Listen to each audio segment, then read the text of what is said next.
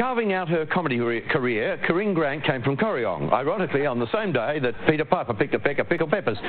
Let's find out a little more about Corinne Grant.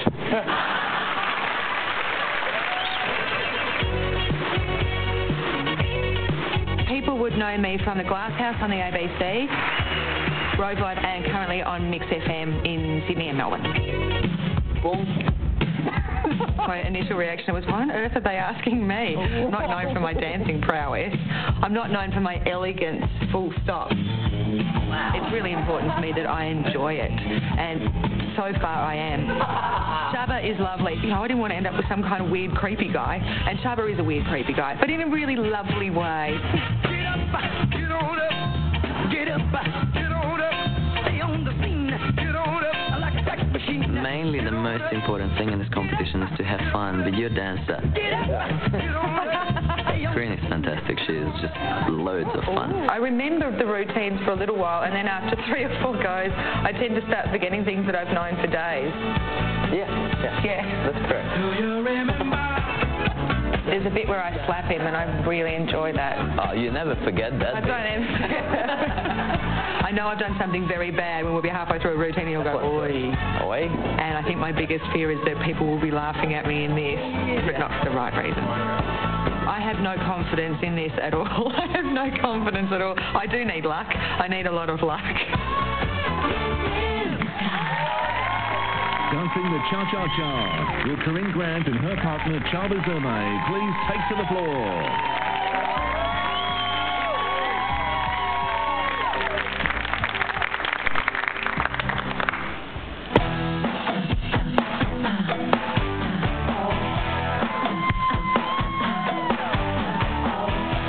Get out, going out on the late night, looking tight, feeling nice, super slow time. I can tell, I just know that it's going down tonight. I'm not here for your entertainment. You don't really wanna mess with me tonight. Just stop and take a second. I'm coming for your warmth into my life.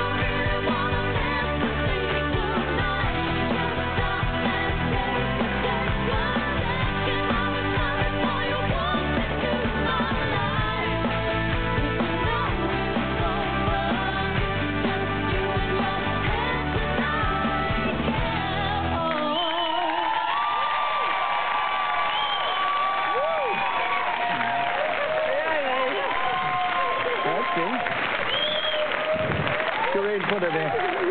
That was fabulous.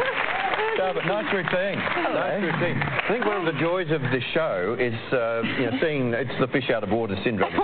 But you, leading up to that, you were nervous. You were saying, "Oh, I need luck and everything." And then when you started, you quickly threw yourself into it, and you looked really comfortable. And I don't remember anything. No, but you look very different from the Corinne we normally know. So, I mean that as a great compliment to you. You'd really, all the audience would think, "Oh, hey, that's Corinne Grant doing. That's terrific." Really. But of course, whatever I say means absolutely nothing, as you know. Let's go to Mark. Well, Corinne, I really enjoyed it. The story from the start was good energy, and it's so scary coming out the first week and doing it. And again, the cha-cha-cha, good in time. I enjoyed that. You stayed in time throughout. Chaba, I thought you did a good effort putting that choreography together. Actually, I think Corinne's probably a little more talented than you gave her the choreography. You can give her a bit more because when you're teaching, you can work out what the person feels like when they're dancing. I think you give her some harder stuff and she'd have dealt with that. So maybe think about that for next week and week after. Because look, I think she's got the goods to really develop. Just in cha-cha, make sure you straighten your leg because that's a typical cha-cha thing. We need those technical things. All right, but good effort first up. Good. All right, Todd. Look, I'd agree that Corinne, you can handle more. I just found that choreography was lame. It was pedestrian. It looked to me like you'd done it 4 weeks ago and forgotten about it, and then just bunged on the first show. I've written down here fake sex, because all it looked like to me is you were faking sex appeal towards each other. If you don't have that connection, if the two of you don't have that kind of sexy connection, then dump it and go for another angle. Oh, God, you must be looking at another couple. I mean, I didn't see that at all. I don't know who you were looking at, but that wasn't. I'm sorry.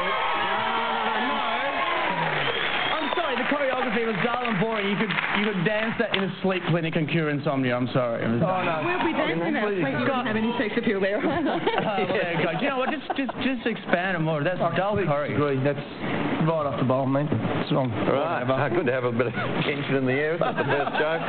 We should give him more. Yeah. What now? More. Give him more. You did a great job first week up, and you look. I just don't get what you're looking at. I'm sorry. Well, look, as long as you can take something out of the comments. Yeah, definitely. Yeah. You have the right of reply at any time you wish to, but no correspondence will be entered into because the judges can't write. So let's go off to the green room. No, only a little joke there, a little commentary. Off to go and relax now. Just relax. Get a spell. And we've got the number up for Corinne. 18 at the end of the phone number, and you know the SMS number. That's 191977. Corinne. That's what you do. Tonya. Shaking. Are you? Show me your hand, show me. Oh, you are too. Well, I'm not surprised really after the comments, you know. But the thing I was going to say to you guys is that you seem to have a really good relationship to me. Yeah, we get along really well. He's a nice boy when he's not creepy. He has never been the same since the jet ski accident, all right? No, I know. He's the only person I know who's had a lot of plastic surgery. Yeah, I had a lot more than you did. Good comment. It's a good relationship that you have. All right. Yeah. Should we get the scores? Yeah. Will the judges please reveal their scores? Todd McKenny. 5. Helen Ritchie. 6. Paul Mercurio. 6. Mark Wilson. 7.